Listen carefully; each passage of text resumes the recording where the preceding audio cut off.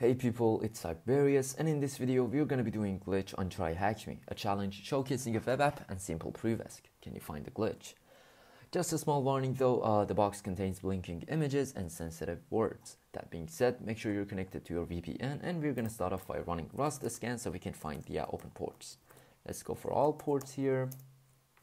That was not the IP address. This is -su for version enumeration, SC default scripts, ON for an output, and then map directory called all ports. As you can see, we have port 80 open, so let's go ahead and check it out. Not allowed and nothing here. Let's go ahead and view the source code. We have a function being defined here, get access. It's gonna fetch this path, API access, or send a get request. It's going to get the response in JSON format and log it to the console. So let's go ahead and open our developer tools, view the console tab, and simply call the function. As you can see, we have the token here. Go ahead and copy the value. There's one other way to do it as well. Just copy the path and manually visit it in your browser. You're going to get the same response. So let's go ahead and decode this base64 encoded value. Echo this value base64-d to decode. This is not real. Go ahead and copy this, view the storage tab, cookies, and we have a token with the value of value. We're going to go ahead and change that to the this is not real and reload the page. And as you can see, we get a different response here. It's loading. If you scroll down a bit, nothing important here. Again, viewing the source code. There's a JavaScript here, which is basically another function, this time fetching this API items, the response JSON, putting some boxes, and nothing important. So let's go ahead and visit this path directly in our browser. If I can copy it, items, API items, again, nothing important. Let's go ahead and fire up burp, turn the intercept on, send the requests through this proxy, and yep. Reload the page, intercept the request, send it to repeater, and go ahead and send it again. The response came back, 304 not modified, nothing important. When I was first initially doing the box, I was a bit stuck here, so if you go ahead and take a look at the hint here, what other methods does the API accept? Let's go ahead and find out. So if you go ahead and send a get request or a post request instead of the get request, as you can see, we get a different response here. There's a glitch in the matrix. So this definitely looks interesting. Let's go ahead and enumerate further. To do that, I'm going to be enumerating or fuzzing for parameters, something like that, or let's go for blah blah blah equals blah blah blah. Let's first get the response size, curl, http 10.10 130.146 API items with the parameter of blah blah blah equals blah blah blah, and let's pipe that into word count. Okay, that doesn't look right. Items. Oh yeah, we need to send a post request, not a get request. So to do that in curl, post and message. This is a glitch. Okay, let's go ahead and pipe it into word count. 45. That's good to know. I'm going to be using fuf user share word list derp comment.txt -x a post request -u http 10.10.130.146 if I'm API items, and we're going to be fuzzing the parameters here with the value of test or whatever you want to call it, blah blah blah. Exposed filter for size of 45 that we just got, and match all the response codes or status codes. That's not all. Okay, looks like we have a hit. The CMD parameter is returning a different response size, as you can see, and the status code is 500. So if we didn't specify MC to match all or the response status code to match all, we wouldn't have found this. Okay, let's get back to burp. Change the parameter to be CMD with the value of anything and see what the response is. Reference error AST or this value is not defined. Eval or the eval function in JavaScript here. Processes. Okay, so looks like we're passing this modules router layer. Okay, so looks like that we're passing the whatever we put as the value of this CMD parameter is getting passed to the eval function. If you don't know what the eval function does, simply let's go ahead and Google it. So function, or yep, the eval is a function priority. That's not what we want. Eval. Okay, so as you can see, the eval function or evaluate function evaluates or executes an argument. Let's go ahead and click on this link here. Scrolling down a bit, the eval function evaluates or executes an argument. If the argument is an expression, eval evaluates the expression. If the argument is one or more JavaScript statements, eval executes the statements. So basically, this indicates that we can pass something through the CMD parameter with this post request and get it executed by the eval function. So we basically have RCE. What we're gonna do now is go ahead and simply again use our friend Google here to eval, look up eval RCE. Let's go ahead and do that. Eval RCE. Node.js, this looks good. Let's go ahead and click on it. Oh yeah, so I have read this article before. If you go ahead and scroll down a bit, it explains everything very good. So you can go ahead and refer to it if you want. But we can simply require the child process function or method to execute a command on the backend system. I'm simply gonna be copying the payload here if I can find it. I believe it was somewhere here. Looks like we're gonna be copying this. So require execute attacker IP here 10.8.175.154. Let's go ahead and URL encode this whole thing. Start a listener on 4445, I believe, yes, and execute bin sh. That looks good. CMD require child process. Oh, yep. Here needs a space, so let's go ahead and do that. Vulnerability exploited. Okay, looks like we did something good, but we didn't get the reverse shell. That's because this payload doesn't work. If you go ahead and visit payload, all the things here,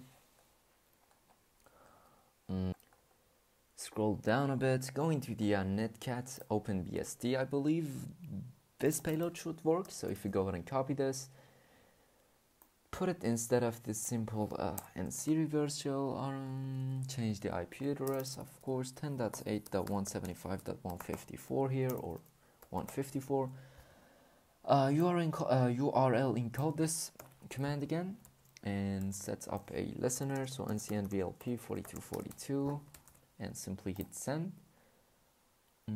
Again, forget the space here, send it, and vulnerability exploited, and let's see if we got a shell. And as you can see, we got the shell back, so this payload works instead of this one. Let's go ahead and see if Python is installed. Yes, we do have Python, so python-c import pty.spawn bin bash to stabilize our shell. If I can type, that is python-c, again import pty.spawn. That's not bin bash here. SCTY raw minus echo foreground export. Actually, let's go ahead and export variable to be xterm to be able to clear the screen. And so let's go ahead and cd into the home directory. We have two users, user and void. Let's go ahead and cd into void, run lsla. Nothing. Cd back into the user home directory, again lsla, We have the user.txt here, .ssh, we don't even have SSH running on the box. A Firefox profile, which is really interesting because we have one here, one of these profiles. If you use Firefox, you're gonna have it as well. So let me go ahead and show it to you. So cd home dot Mozilla, Firefox, run ls, So if we cd into this dot firewall directory, run lsla, you can see that we have a profile here, something like this, which we can use something called Firefox decrypt from this GitHub repository to extract the passwords from.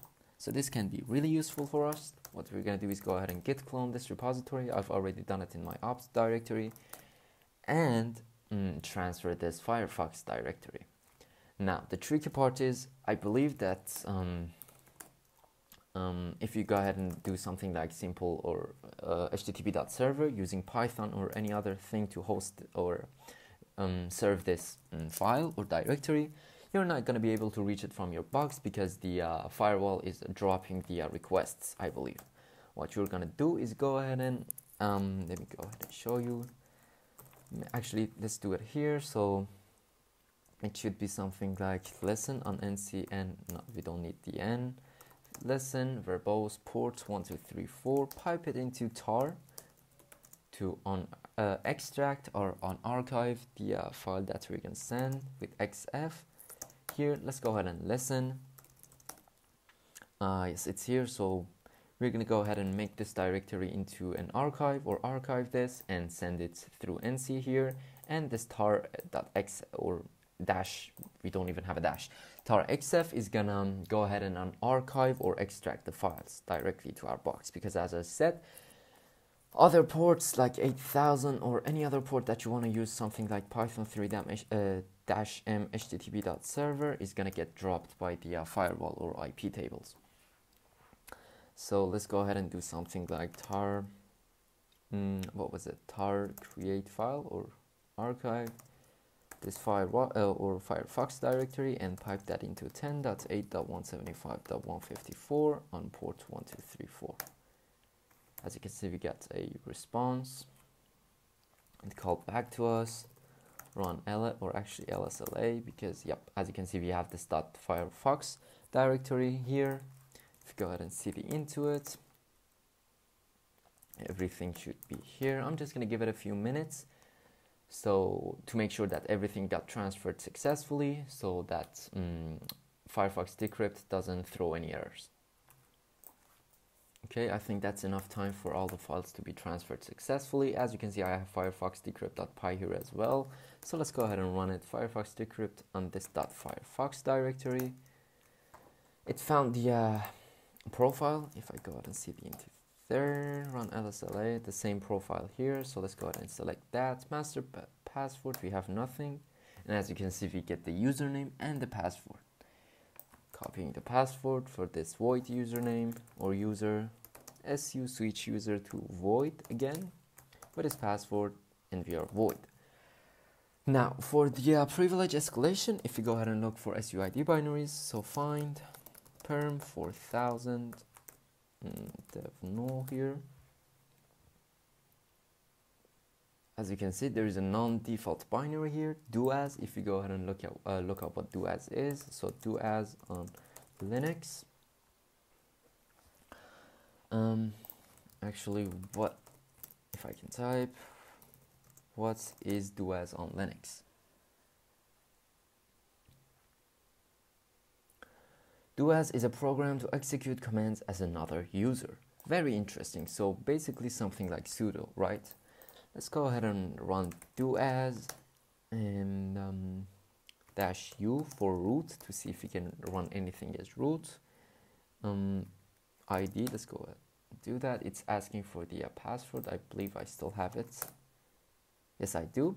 And as you can see, the command got executed by the user that we specified. So all we have to do now to get a shell is go ahead and run bash as root. Again, giving us the password, or actually providing the password. And as you can see, we simply get the root user. Running ID root cd into root directory, run lsla, and as you can see, we got root.txt here. Now to explain why we had to use something like this to exfiltrate the .firefox directory to our attacker machine, let me go ahead and start a HTTP server using Python. Try using wget to reach it on port 8000. As you can see, it's going to get stuck on connecting to this IP address and nothing comes through. As I said earlier in the video, if you go ahead and run IP tables as root, that is -s grep for drop, that's not grep, you can see that the default policy of the input chain is set to drop right here. So these requests to port 8000 on this machine are getting dropped. Now to be able to reach like something like port 8000, we can go ahead and simply add that to the IP tables like so. Input, interface Ethernet 0. What else? Protocol TCP, and the port number should be something like 8000. Let's go ahead and accept it. That should be added. Let me go ahead and make sure. 8000 right here. Now if you go ahead and do the HTTP server again, or set it up again here, you can see that the request came through and we was able to reach it. So yep, hope you guys enjoyed the video. If you did, please make sure to leave a like, leave a comment, subscribe, and I catch you guys in the next video.